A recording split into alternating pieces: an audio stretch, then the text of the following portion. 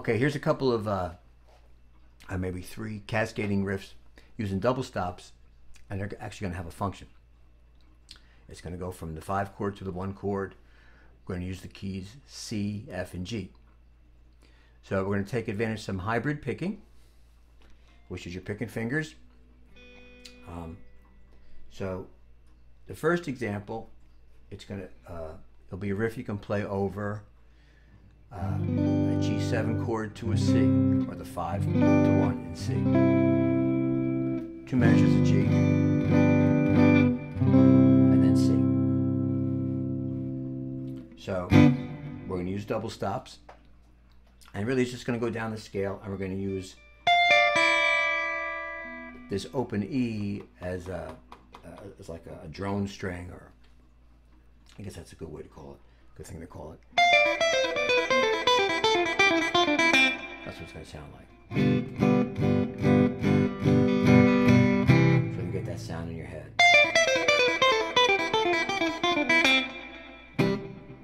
Okay, and to do it, it's just one pattern. You're going to first you should get familiar with the double stops. That actually.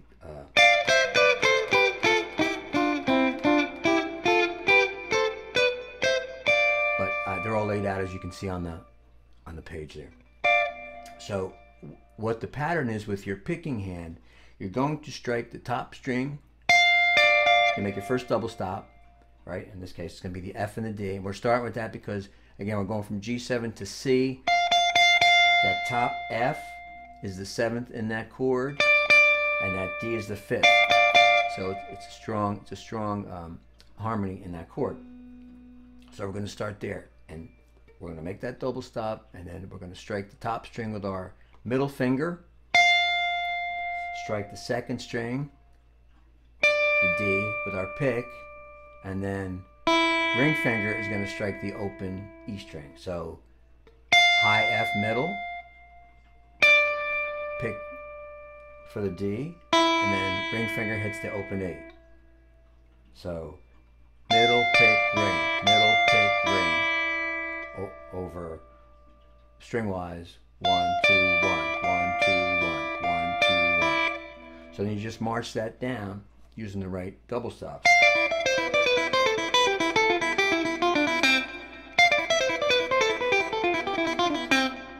Just like that. And you land on that C. Oops, sorry.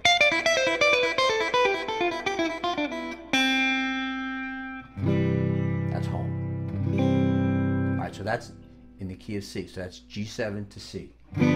Okay, so now the next one, we'll do the key of G. So really, fretting hand-wise, you only alter the F natural to an F sharp. So instead of starting out with F and D, we're going to start out with F sharp and D up here. So a little different pattern.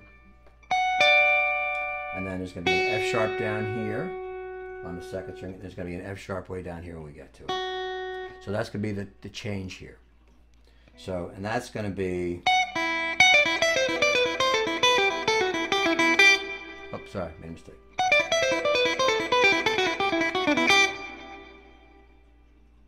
So, start the same way. Now instead of F and D, it's F sharp and D. So just follow that pattern down. So same thing, middle finger strikes the top string, pick strikes the 2nd string, lift the 1st finger up, and we're going to use that E string as a drone note again.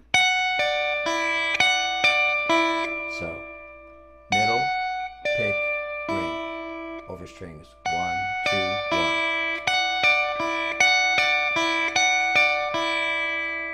So going down in the key of G, so this is now from D7 to G. So there's D7 to G.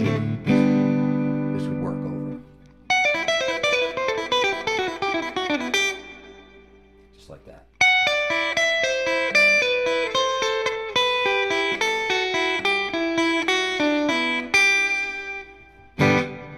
One more time. Okay.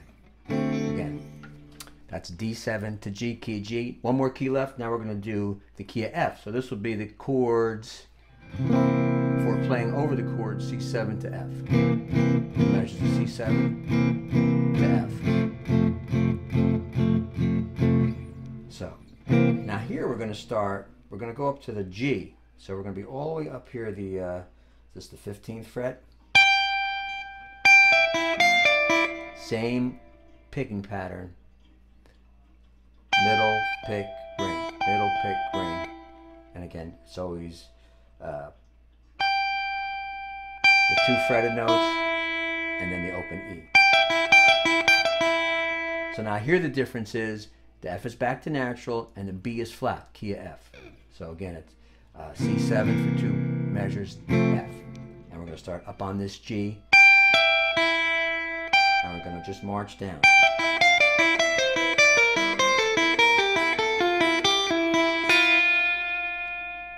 And F is our home note here.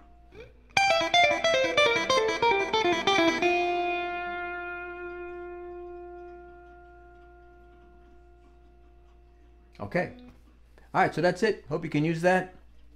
I use it a lot, probably too much, but it's very usable, any key, and you can work out, once you work out the different,